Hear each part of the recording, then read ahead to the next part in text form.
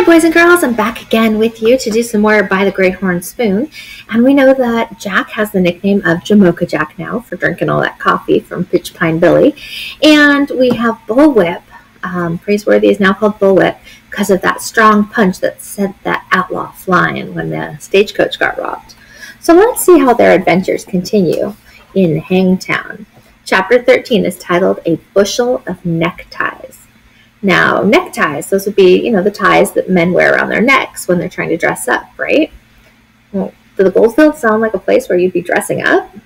Not so much, right?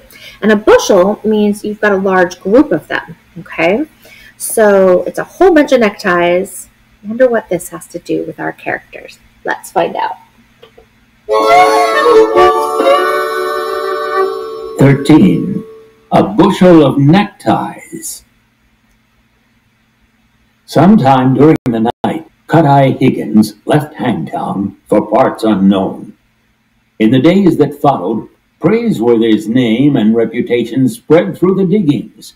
He was pointed out to new immigrants as someone of consequence, and Jack basked in reflected glory. The truth of the matter was that Praiseworthy himself began to enjoy his notoriety.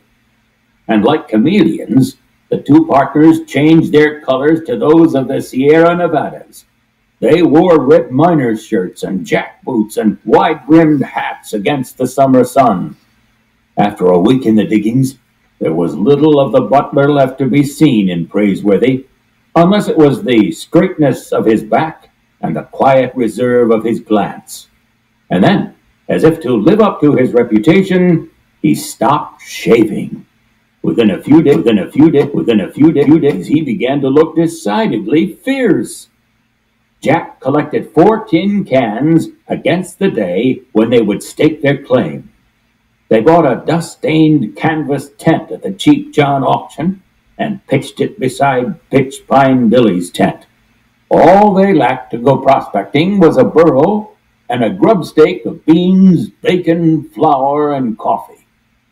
They shoveled dirt and panned mud from morning till night.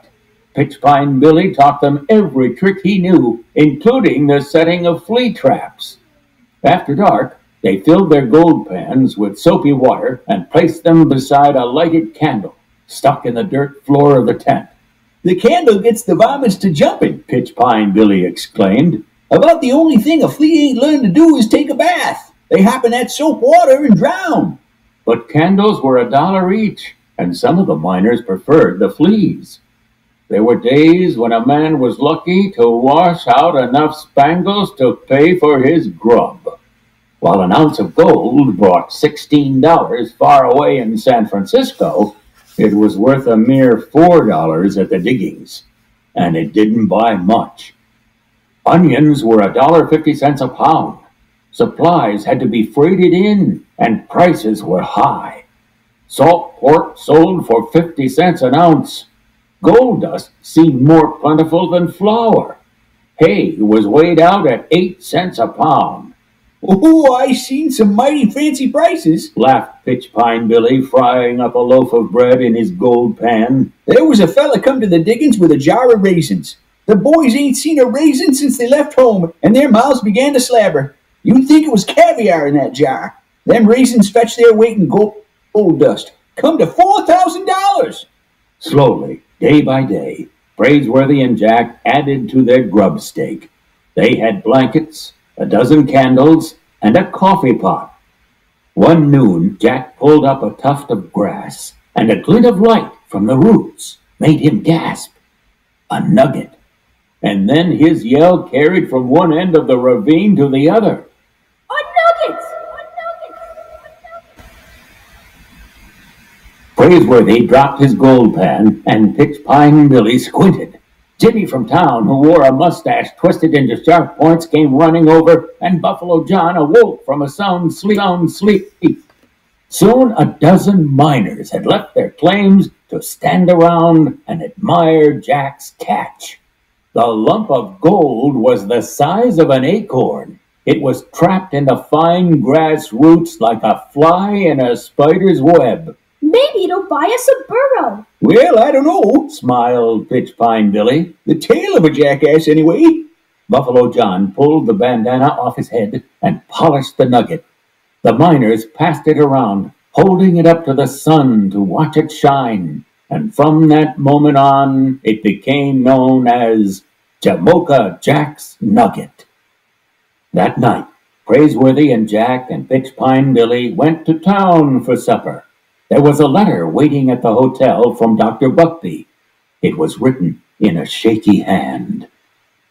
My dear friends, your letter finds me weakened by the yellow fever from Panama, and I can barely hold this pen steady. Curse that Higgins fellow and the gang of highwaymen you write of. Since I cannot leave my bed, please act as my agents in the matter. If you are able to recover my map, I will make you partners in the mine. 50-50. Act quickly, I beg of you, before all is lost. Praiseworthy finished reading the letter and folded it thoughtfully. A generous enough offer, He said to Jack. Half interest in a gold mine. Jack's yellow eyebrows lifted. All they had to do was get on the trail of those road agents. We'll need guns. He said quickly. A 4-shooter would fit fine in his belt, alongside his horn spoon and buckskin pouch. Maybe he could trade his nugget for a pistol. Praiseworthy scratched through the stubble growing out on his face. what we need is a burro. A burro to chase outlaws? Praiseworthy put the letter in his shirt pocket. He shook his head. We've no time for such speculations. First, those vultures no doubt ripped open Cut-Eye Higgins' coat and discovered the map. Second, they may already have located the mine by now. Maps? Pitch Pine Billy laughed. Why, there is so many maps floating around the diggings you could paper a room with them. Boys, let's eat. They ordered Hangtown fries, platters of bacon, canned oysters, and eggs. Praiseworthy turned to Jack. "What do you want to drink?" Jack glanced up at the waiter. Coffee. Coffee, sir. With a few acorns ground up.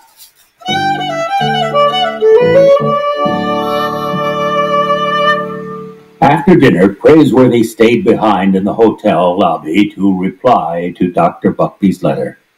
Jack and Pitch Pine Billy went wandering along the street to see the sights. The auction bell began to clang. Maybe Cheap John would have pistols to sell, Jack thought. Let's go. He said. Don't mind, Said Pitch Pine Billy. The auctioneer placed a keg of salt butter outside the brightly lit tent, and the miners gathered around this delicacy like flies. They unclasped their jackknives and carved off butter shavings and ate them off their blades. Between the ringing of the bell and the free butter, a crowd had formed, and the sale began. Frenchmen rubbed shoulders with Sonorians, and Chileans with Germans, and Missourians with Yankees, and Englishmen with Kanakas from the Sandwich Islands. There were sailors who had deserted their ships to run off to the mines, and soldiers who had left their garrisons at Monterey and San Francisco. The auctioneer mounted a barrel at the rear of the tent. He was a paunchy man in an open vest and a plug hat. "What do you take for the hat, Cheap John?" Someone yelled. "Ain't for sale. But I got 10 pounds of Chinese sugar that is. What'll I bid, gents? Who'll give me $1 a pound? Dollar. I got $1. Who'll give me $1.50? Half. $2. Am I bid $2, boys? Two. Dos pesos, said a Spaniard with silver buttons down his trouser legs. Jack waded through the sale of sugar, a wheelbarrow, tin pans, butcher knives, and a sack of dried apples. The auctioneers seemed to have no guns. The miners stood around whittling and enjoying themselves. I got a bushel of neckties sent here by mistake, boys," said the Cheap John. "They'd fetch $1 apiece back in the States. What do you give me for the lot? Am I bid $10? Am I bid $9? Nine? The miners stood grinning and whittling and silent. At that moment, Jimmy from town spied Jack and Pitch Pine Billy. let's go get something to eat. He said. My stomach feels like a cat in Hades without claws. 999. called the auctioneer. We've done. Said Pitchpine Billy. Done what? Asked Jimmy from town, twisting the ends of his mustache hungrily. 8. Said Jack. 8. I'm bid $8 by the young fellow with the yellow eyebrows. Sold for $8. Jack stood as if struck by lightning. The miners began to chuckle. Looks like you bought yourself a bushel of neckties, Jamocha Jack. But I said 8, not 8. That's what I heard you say. 8. Answered the Cheap John, pushing the plug hat to the back of his head. ATE. We ain't much on spelling around here. It was clear to everyone that the auctioneer hadn't expected to be able to sell the ties at all. You ain't going back on your word, are you? Can't do that. I'd rather see you break your leg than you would, boy. Pay up. The auctioneer was grinning. Why, you got them ties dirt cheap. Of course, we ain't much on tie wearing here at the diggings. Except to be buried in. And he burst out laughing. The miners looked upon the affair as harmless fun. Might be able to stuff a pillow with them. Someone called out. Knot them together and lasso chickens. Jack stepped up to the gold scale and pulled the buckskin pouch from his belt. The nugget tumbled out. He borrowed a knife and carved half of it away. Bit by bit, it hurt. He clamped his jaws with anger. Then he picked up the bushel of neckties and worked his way through the crowd to the street. Ain't so sure I'd even want to be buried in one of them things. A miner laughed. Praiseworthy was coming along the street from the hotel, and Jack could barely face him. He had cut 2 ounces off his nugget that might have gone toward their grub stake or a gun. But even Pitchpine Billy and Jimmy from town were chuckling. What have you got there? Praiseworthy asked, raising one eyebrow. Neckties. A whole bushel of them. Praiseworthy raised the other eyebrow. Neckties? Yes, sir. Jimmy from town loosened his gold pouch. I guess it was my fault. He smiled. I'll pay you for them ties, Jamocha Jack, as long as you don't make me wear one. Me either, grinned Pitchpine Billy. Praiseworthy held up his hand. Put away your dust. He looked at Jack. That was a fine purchase. A brilliant purchase. Jack gazed up at Praiseworthy. What? We'll buy our mountain canary with neckties. Pitchpine Billy crimped an eye. You going out of your head, Bullwhip? Why, you couldn't give them things away in Hangtown. The only necktie you can get on a man is made out of rope. Praiseworthy scratched his short whiskers. They were at an itchy stage. He smiled, half shutting one eye.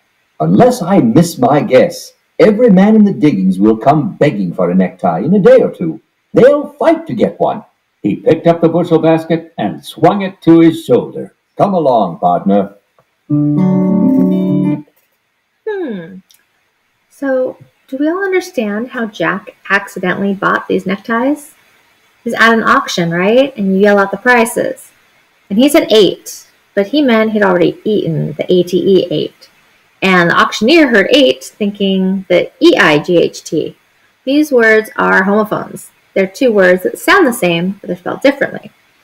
Very different meanings. But in, Gold Rush, you can't go back on your word. If you say something, you've got to stick by it. Otherwise, things don't turn out very pretty for you. Does Praiseworthy seem bothered? They've got a bunch of ties in a place where men are rough and rugged. But yet, he's saying that in a couple of days, everyone's going to want one. What would make men want to dress up and look nice? Let's keep reading.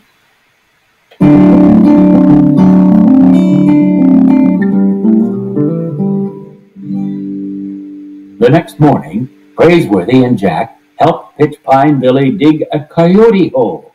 Once we hit bedrock, there's no telling the riches down there, the miner declared. The Spangles keep working and sifting through the ground, earthquakes and all. It may take them 10,001 years to reach bedrock, but that stops them. By late afternoon, the big hole was deeper than Praiseworthy's head. They rigged up a rope and lifted out dirt by the buckets full. There were men all along the diggings coyoteing for gold, and some of the shafts were as deep as wells. Jack took his turns at the bottom of the hole, filling buckets that were emptied into the long tom. The long tom was a wooden sluice box set in the stream. Rushing water washed the dirt along a trough, and the bits of gold were trapped in iron riffles along the bottom. Praiseworthy kept silent about the neckties. Even by the end of the next day, there was no rush to buy them as he had predicted. But he remained unconcerned. Jack wondered if Praiseworthy had merely been trying to spare his feelings after the ridiculous purchase he'd made. He was glad to forget it and said no more. The following morning, a delegation of 3 men appeared on Pitchpine Billy's claim. Jack recognized Mr. Jonas T. Fletcher at once. The undertaker had brought 2 Hangtown merchants with him. They came looking for Praiseworthy, who was at the bottom of the coyote hole.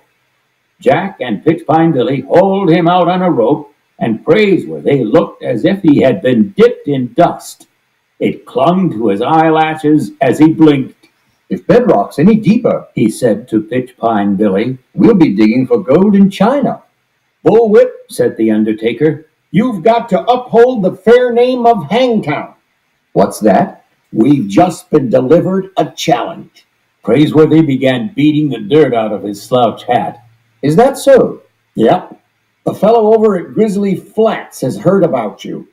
He says he can whip you. Jack looked up. Praiseworthy hardly blinked an eye. He merely continued knocking the dust out of his hat. Is that so? Yep.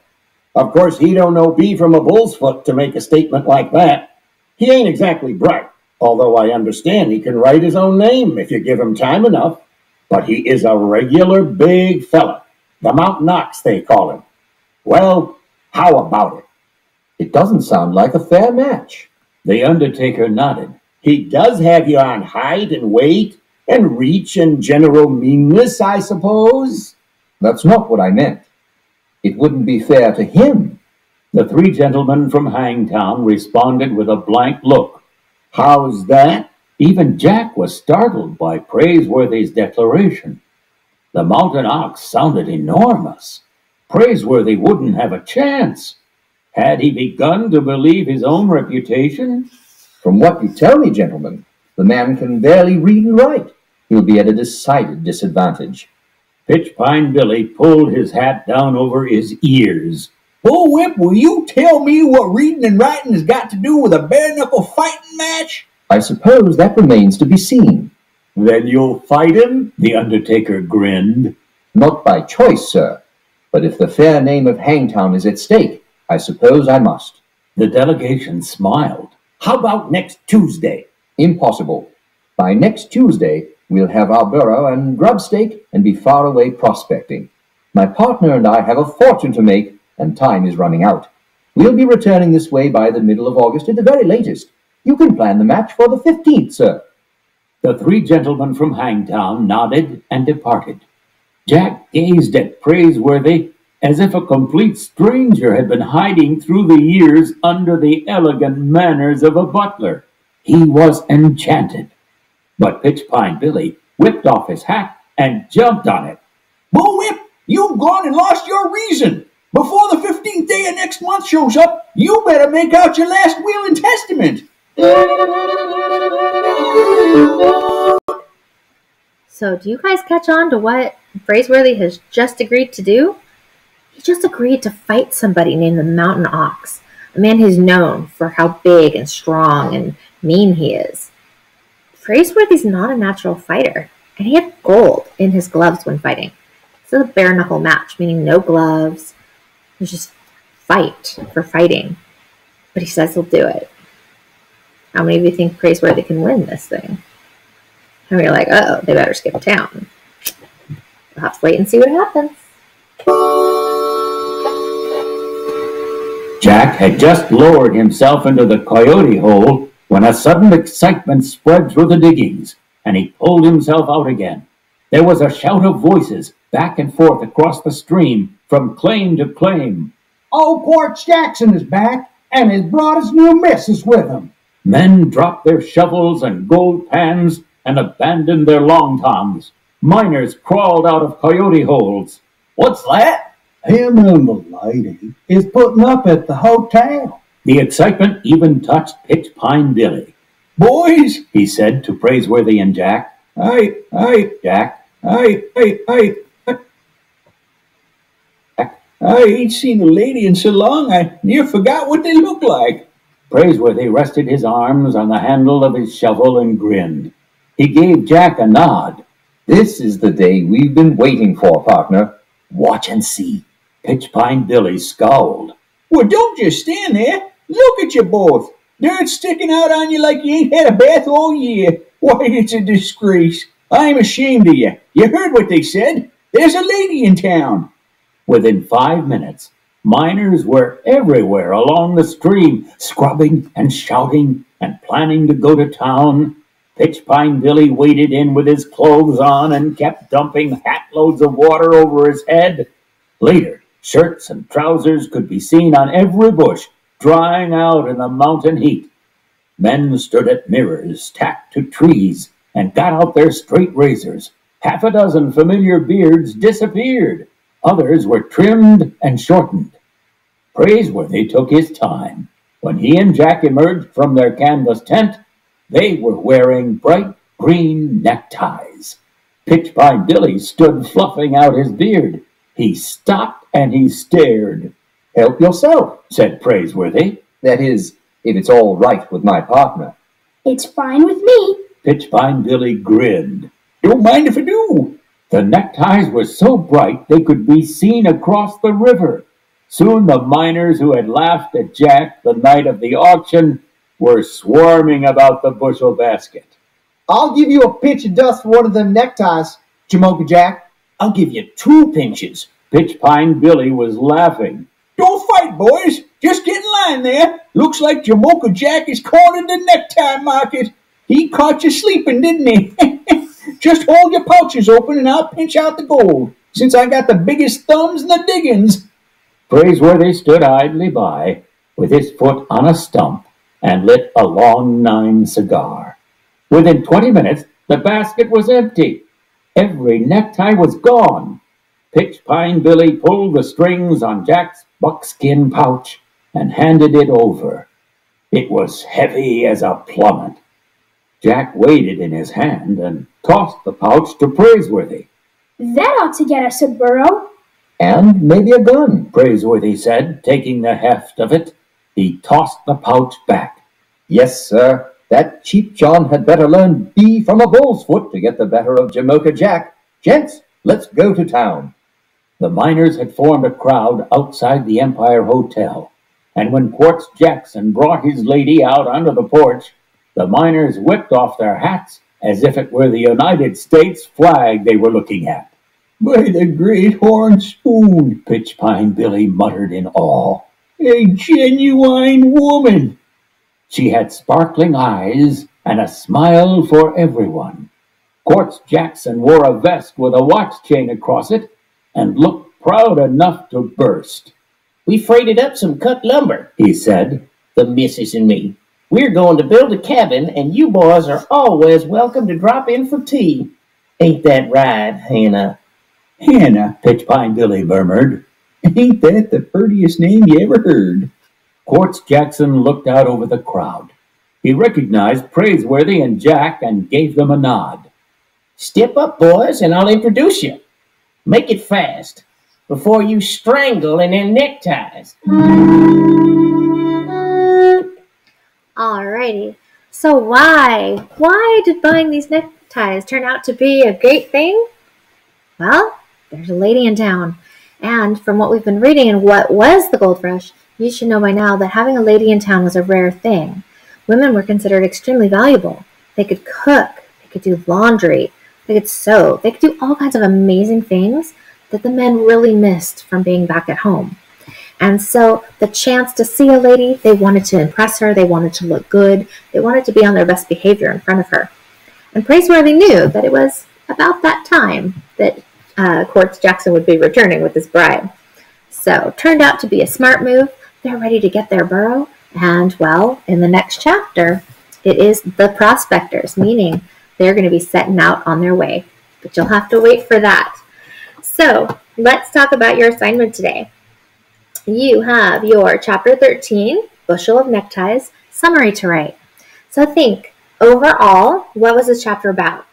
Yes, the ties are important. They're in the title, and they're what gets them the money, right? They need the money in order to buy the burro to then go out prospecting, and they are running out of time. So I would expect to see some details in there about those neckties. There's something else, though, that's kind of big that mattered in this chapter, and it has to do with the 15th of August.